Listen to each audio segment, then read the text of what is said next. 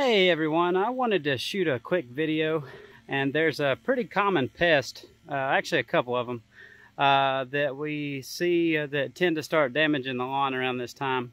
And those pests are, one of them is armyworms and one of them are sod webworms. They're very similar. They're a caterpillar, they're a larva, they're a caterpillar, and they feed on the grass. And you commonly see them around August or September. Towards the end of the summer. And some of the telltale signs are you'll start seeing areas of your grass like this. You can see most of the grass is nice and lush, nice and green, and then you see these brown patches. And when you get closer, it almost looks like somebody mowed your grass very low, like they scalped it to the ground. And what that is that's these armyworms or sod webworms. They're eating the blades of grass, and they pretty much eat it right down to the stolon, to the roots and the stolon. For whatever reason, they don't eat these runners, these stolon, but I guess they just like the blades of grass. But there's several ways to detect, that's what's going on. One of them, a simple way, is that you'll be walking through the grass, some of the healthy areas that haven't been affected, and you'll notice that little moths are flying around everywhere.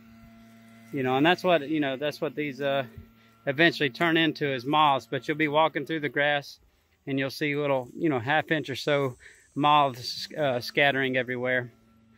Another sign is when you look closer to these areas, you'll see where it's obvious that something's been eating on the blades of grass. So you can see right here, you can just see where something's been eating on this grass, and it's pretty obvious. But anyways, there's more things you can do to investigate. You can dig down below the thatch, and you'll be able to actually see some of these webworms. They're curled up, usually in a C shape. They're usually about half-inch or so long, maybe a little bit longer. But very common this time of year. And they can devour a lawn very quickly. This customer, we were just here last week, or maybe about 2 weeks ago, and the webworms have done this much damage in this short amount of time. You can see that they're working their way towards the front yard, which is still nice and green and lush, and there's going to be spots up here where they're already starting to eat the grass as well.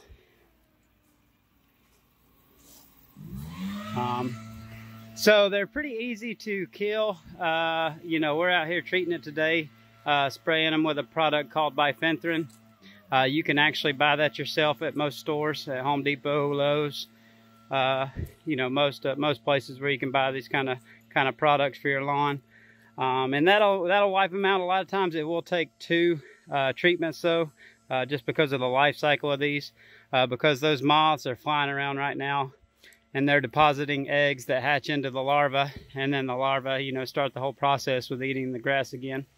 But I just wanted to show you that. It's very common right now. Most of the time, it won't kill the grass. Most of the time, it'll recover just fine. Like, we'll treat this, and the grass will grow back out because they didn't damage the roots or the stolon. But if you let it go on for a long time, or if you have new sod, which is what these things particularly like, and where I see 90% of the cases of these infestations is new sod. For whatever reason, they just particularly like to eat new sod. But they can wipe out new sod pretty quickly.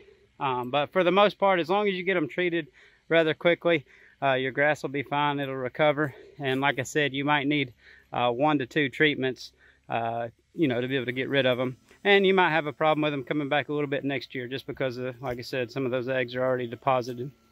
But this is Michael with Quiet Lawn. If you have any questions, or if you're seeing anything like this in your own lawn, please let us know, and we'd be happy to help you out with it.